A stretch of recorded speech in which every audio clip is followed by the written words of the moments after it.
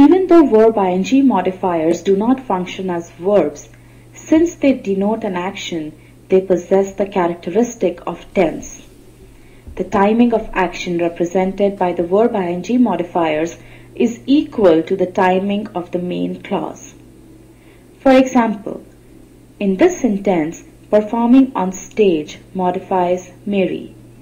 Now the main clause verb takes place in the past, and hence the action of performing on stage also takes place in the past. As you can see, the context of action of verb-ing modifier is set by the action of the main clause.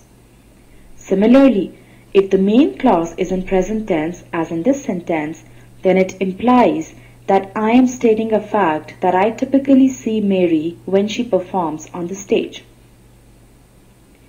In future tense, it implies that in future I will see Mary and she will be performing on the stage.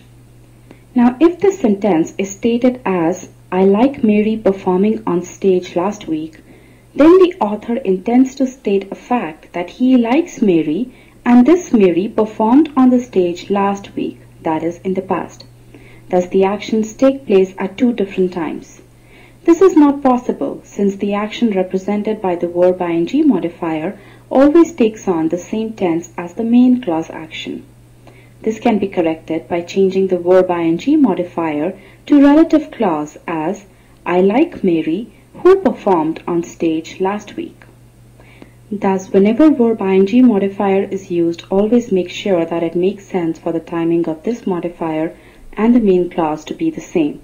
If the timing has to be different, then either the verb-ing modifier must be changed to relative pronoun modifier with the correct tense, or the main clause verb tense must be changed to convey the intended meaning.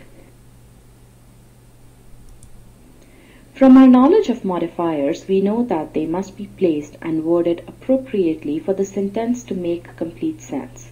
However, there are certain grammatical nuances that we learned to be able to identify modifier errors in more complex sentences.